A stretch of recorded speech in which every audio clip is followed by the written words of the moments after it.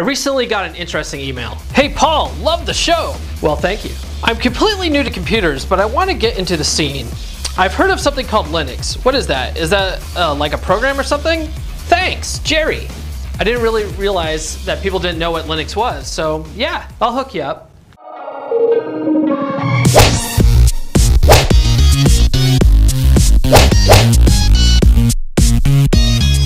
Tech Chop is sponsored by TBC Creative Multimedia Design. TBC is a full-service business solutions company providing graphic design, website development, printing, and marketing services. Visit mytwinbees.com/techchop for an exclusive offer of 1,000 full-color, double-sided business cards for just $39. That's mytwinbees.com/techchop. Welcome to episode 5 of Tech Chop. I, of course, am Paul Bauer, aka twitter.com/eldapablo. I know it's been a long time since I released episode 4 of Tech Chop, but I had to catch up on life a little bit. One thing I did was get back into the martial arts.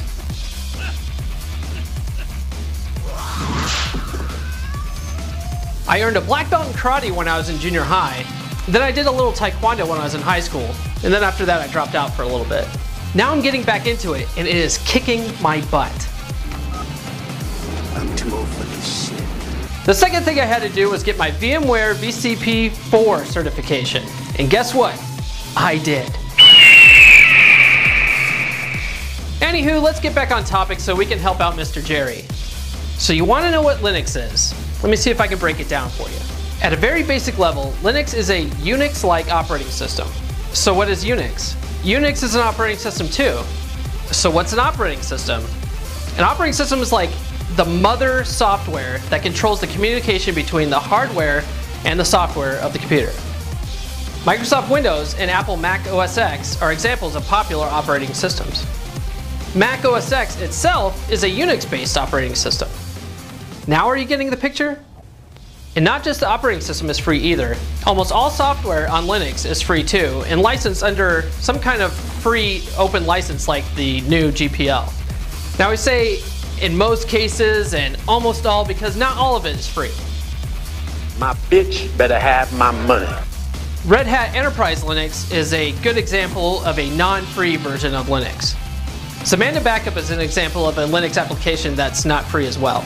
9 times out of 10 you'll find a free alternative to anything you want to do in the Linux world. For instance, CentOS is a free Linux distribution that is almost exactly like Red Hat. Speaking of Red Hat and CentOS, let's talk about the different Linux distributions. In the Linux realm, there are literally hundreds of different Linux distributions. Asking how many Linux distros are out there is kind of like asking how many stars are in the sky. Some distros come as server versions, some come as desktop versions, and some come as both. What makes them all Linux is that they're all using the Linux kernel as the heart of the operating system. The Linux kernel was developed by an uber geek named Linus Torvalds. Linus released the first version of the Linux kernel back in September of 1991.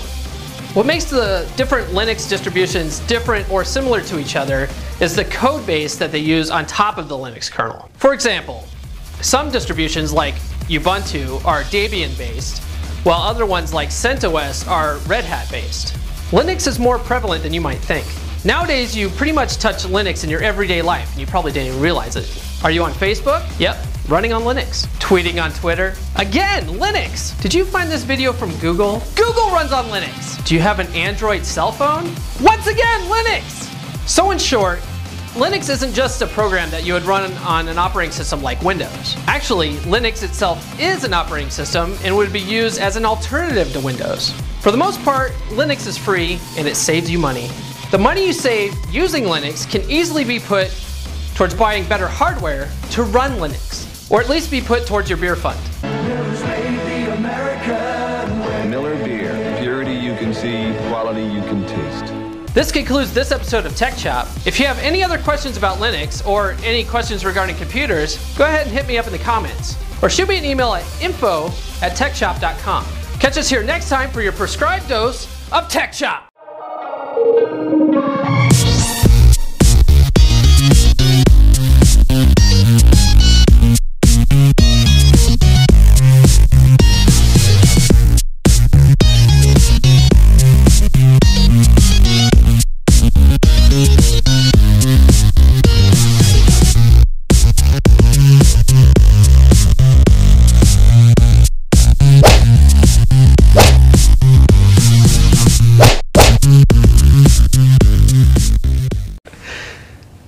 The second thing I had to do was get my VMware VC port. It's not as easy as it looks, Tom. The 4-minute episode takes 4 days to. It does. It takes a long time.